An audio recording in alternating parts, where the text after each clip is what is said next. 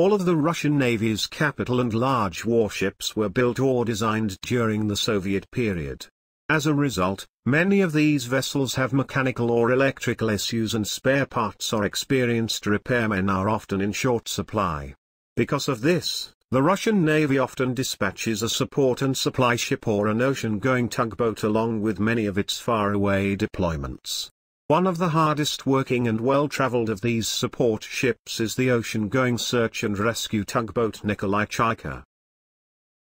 Nikolay Chiker was built in Rauma, Finland by Holming Oy in 1989. She is 98 meters long with a beam of 19 meters. The tug is powered by 4 Wärtsilä main engines producing 24,480 horsepower. The boat also has a helicopter pad, support systems for divers, and a firefighting system. The vessel is listed to have room for 51 crew and additional berthing for up to 21 more individuals. Nikolay Chiker is also rated for operation in the ice fields and can work in temperatures as low as -25 degrees Celsius. Recently, Nikolay Chiker was spotted in company with fellow support vessel Akademik Pashin, a fleet oiler of the Russian Navy and also a suspected intelligence-gathering ship.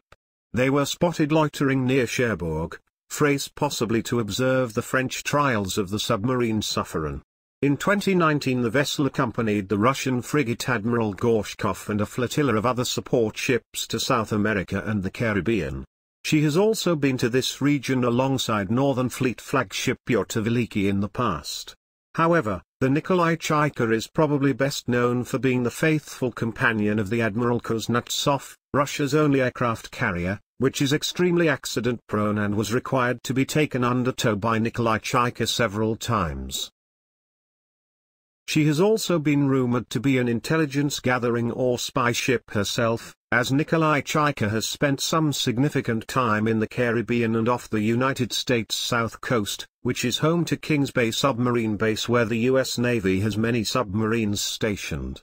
The ship also has a decompression chamber for divers, leading some to believe the tugboat can deploy special underwater operators for sabotage or intelligence-gathering missions.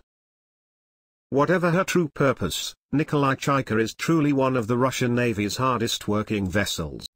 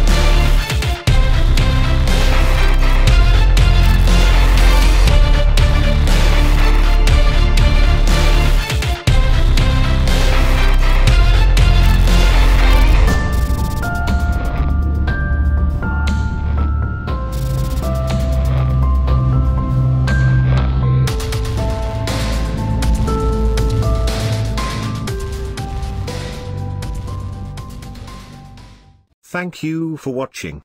Please subscribe to the channel and check back for our next video.